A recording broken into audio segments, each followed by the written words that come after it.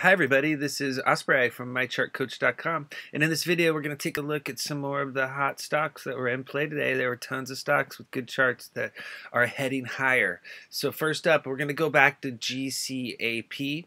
Okay, so this is trading, was up in after hours trading, was trading above $11 at the close. So yeah, on top of the 985 close today, closing price at the closing bell during the regular session, it was up over $11. So a huge gain. This is the weekly chart, and so what I want to show you here are the next key resistance levels. We've been talking about this in the chat. You know, there's these guys are in the right place at the right time, and so there's a lot of upside potential here. We're going to see if it can break out higher. So currently, the big move today was the close, or this week, because this is a weekly chart.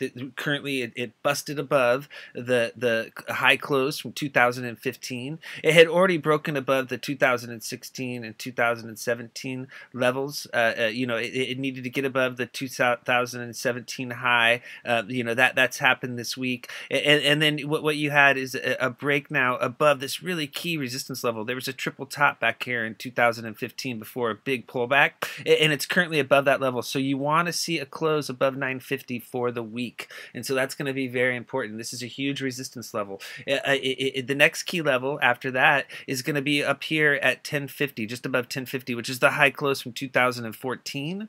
Notice that was a peak. If it can get above that 1050, which it's currently at right now, it's at 11. Now we're talking about the next key level, which is over here from 2013, which is the all-time high close here for GCAP. Currently, it's just above 1150, around 1160 or so.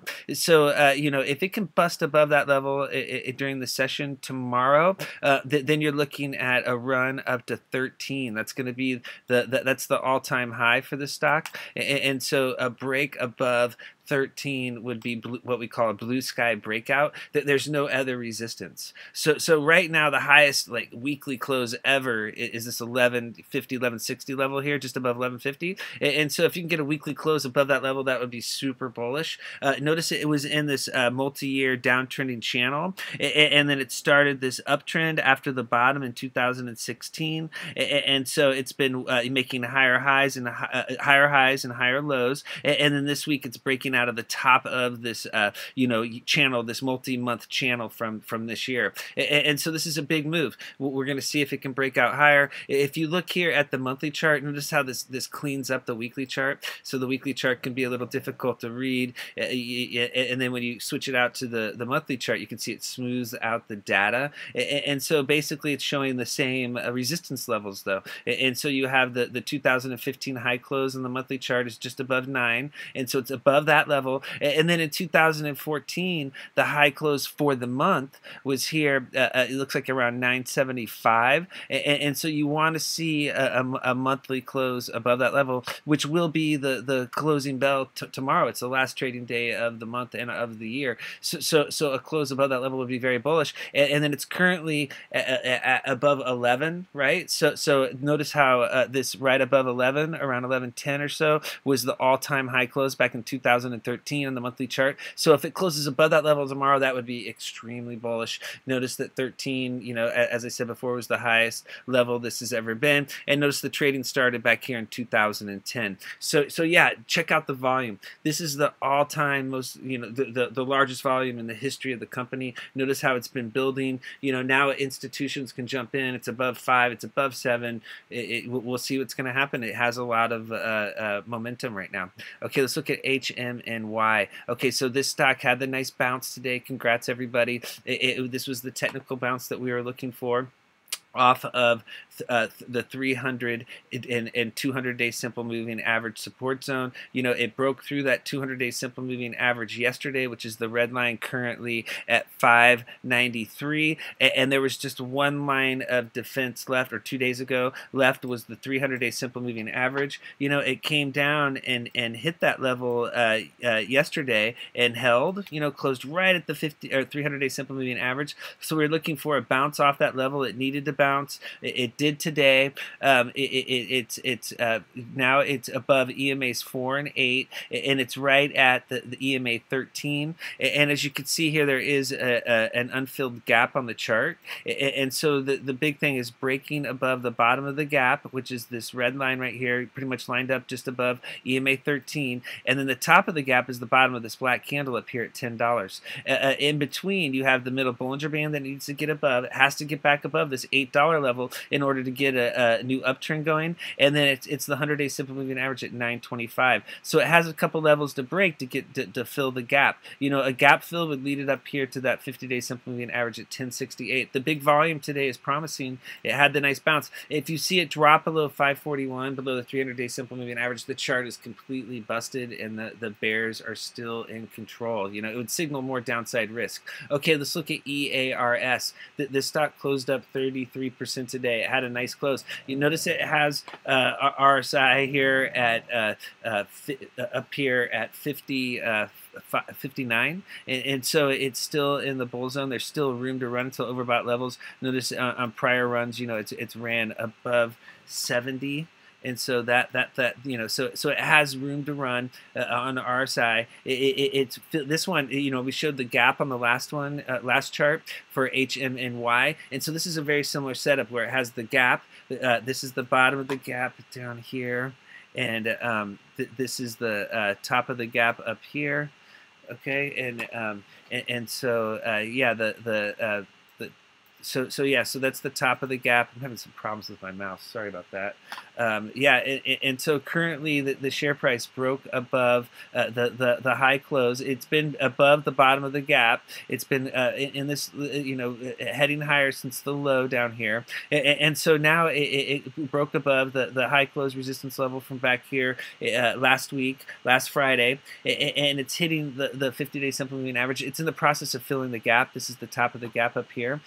And so what it needs to do is break above the 50-day simple moving average currently at 63. If it can get above that, then you have the support level down here. That's probably going to be some resistance there at 675, and it's lined up with the 100-day simple moving average at 694. And then you have the 200-day simple moving average basically at 73. If you can get through those levels, then the gap fill would be up here at the around 82, and up here at the 300-day simple moving average at 85 would be the target. So yeah, if it fails to get above that 50-day simple moving average, you can see the candles work back into the bands, and then you have EMA 4 down here at 53 as the first support level. Okay, let's look at RKDA. Okay, so it had the bullish close above the 50-day simple moving average today. That's always a big signal that the stock is in play and heating up.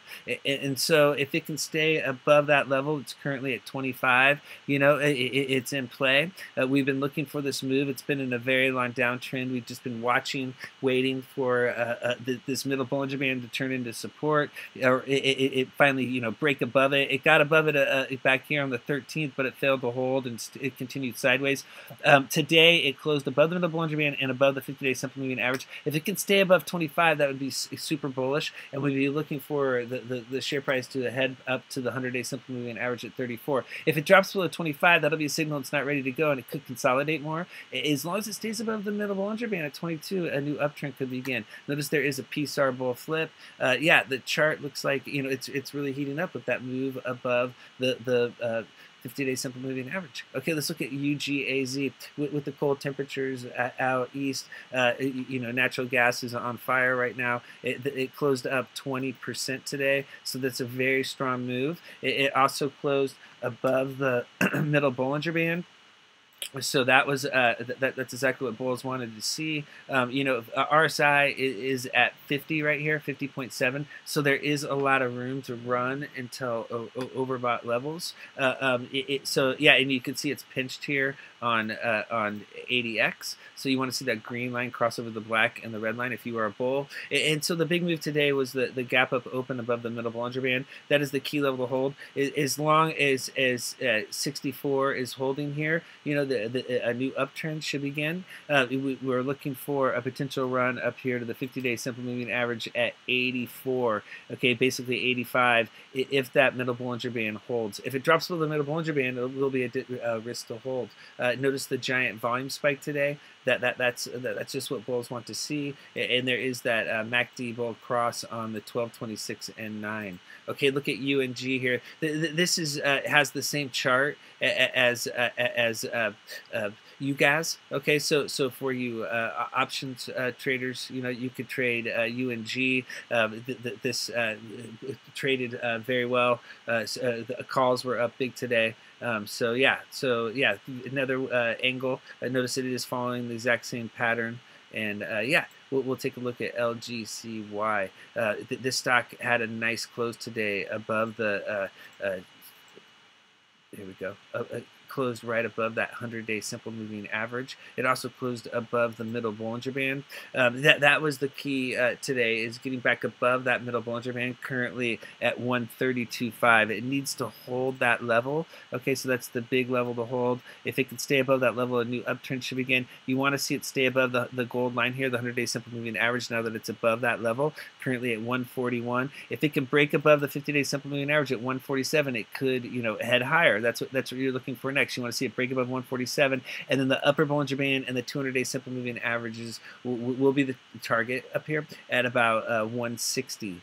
Okay, let's look here at OPGN. Okay, so keep an eye on this stock. It did close up 18% today. The chart's heating up. It closed, it's been in a nasty downtrend ever since the middle Bollinger Band support level broke, back here in October, and it's just been, riding EMAs 4 and 8 resistance ever since. Today, it finally closed above EMAs 4, 8, and 13, the pink, lime, and orange lines. If it could stay above 19, that would be bullish. You could see the upper wick on today's candle hit 20 and pulled back. That is the middle Bollinger Band level, the dotted purple line. The last time that there was a close above that level, it closed right at that level back here in October. So a close above would be a very would be a bullish change in trend. Notice that there's a volume spike. You have a nice volume spike, the largest volume day since back here when the candles were above the middle Bollinger Band. So it looks like it wants to heat up. So if it gets above 20, it's back in play, and then we'll be looking for a move up here to the 50 and 100-day simple moving averages. It is in play today on the move above EMAs 4 and 8. It just has to stay above that level. EMA 4 down here at 17 should be the mental stop loss level, and it will be a risk to hold if it drops below. A close below EMA 4 would be a big red flag. It's always a risk to hold stocks that close below EMA 4 on the daily chart if you are long. Okay, if you're short, then that's when you want to be short, is when they're below EMA 4.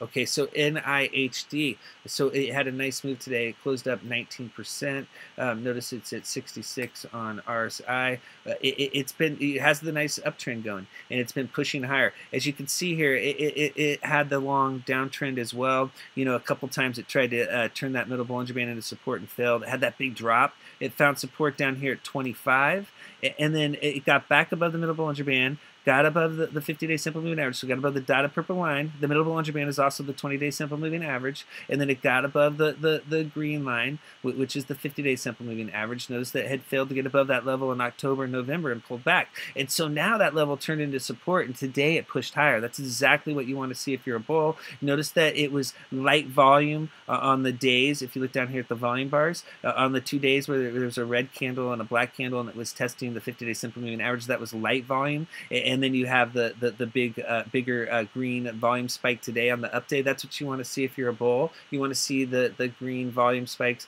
on those up days. There was this big red volume spike here with the long upper wicks. That could be some definitely profit taking off of the 100-day simple moving average, but it looks like they were loading. And so what we want to see on this chart, it's very simple. A break above this gold line at 0.455, a break above that level and a close above is going to signal more upside potential. Now, if you look back here in August, that was the last time it closed above the 100-day simple moving average, and the very next day it had a red candle and it closed below, and it had a nasty downtrend. So what we're looking for here on the setup is a close above and then that level to turn into support. If that happens, then you're talking about a run up to the 200-day simple moving average at 62, and that would fill the jar back up to this level from back in August. That's currently at about 70 cents. So keep an eye on it. If it breaks above the 100-day simple moving average, it signals it wants to head higher. Okay, let's look at if it fails to, that could signal a temporary top and it could consolidate. Okay, APTO. Okay, so this stock, keep an eye on it. It has a nice uptrend going. It did close up 10% today. It has a gap on the chart. So notice down here on last Friday, there's between a high of day last Friday and then the low of day on Tuesday, there's a space on the chart. So if it fails to get above, like currently it bounced nicely off of the EMA 4 at 211, and so it needs to get above this 230, just above 230 a closing price from the 26. If it can close above that level, that's going to signal it wants to head higher, and then you're looking at this 260 high, just below 260. The high here from the 26 is the next target. If it fails to get above 230 and it drops below EMA 4 at 211, you could see that gap fill and a pullback down to the 50-day simple moving average. That is the downside risk. Notice there was a huge volume spike here, giant volume. So it's very simple. Above 230 signals it wants to head higher. Below 211 signals possible gap fill below. Okay, let's look at a couple. Let's change gears here. Those are all big board plays. I'm just going to leave you with 3 United States marijuana sector stocks. I'll just show them real quick. They're 3 classics. You have like Coca-Cola, Pepsi. You have these classic names in the soft drink sector. Okay, soft drink industry, and in the marijuana sector, there are classic names as well. There's ones that have been around since the beginning, and TRTC, MJNA, and HEMP are 3 of them. Okay, and so these guys have been around a long time. TRTC. I'm going to show you this daily chart. It's showing that it's breaking out here. So it broke out above resistance from back here in July, and so it broke out above high close resistance yesterday, and then today it broke out higher, and it's hitting the key resistance from January of 2017. And this is a daily chart. I just wanted to show you the daily chart so you can see the moves. We've been tracking this movement here, and so if it can get above this key level here in January, then that would signal that it wants to head higher. And you can see here the previous high from November and October was up here at 52, and so it looks like if it can break this 35 resistance zone and turn it into support, it could head back to the 50s. It has really good volume. It's the right time with the California legalization, and just the whole marijuana movement is happening fast, and these stocks are benefiting right now. Okay, so now we have MJNA, and this stock is up 22% today. It's breaking out as well. This is Medical Marijuana Inc.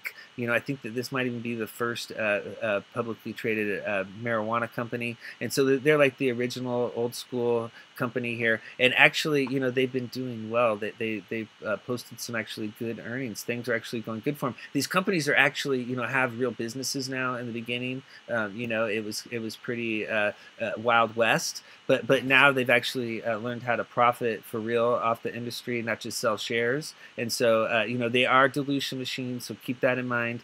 But when they're running, they're in play, and they actually are starting to have legitimate businesses, a lot of these companies, so that's where they need to take it to that level. So anyways, I want to get back to the charts. This is breaking out right now, and it broke out above this 14 high close from March, and so that was very crucial. You want to see it stay above 14 now. If it can stay above 14, it looks like it should run up to 20. That was the high in March, and it was the high close from back here in December. And so if it can get above 20, then you're looking at 23 as the November high close. It looks like it's retracing back up to 23. Look at the volume. I mean, this here shows that it was the largest volume since January. So like we've been saying, these stocks have been running. They've been in an uptrend, and people are starting to catch on now. And so this could really get it going. If you look back here in October, how it went parabolic, people are just catching on now. So this should spike above the previous old high and make new highs.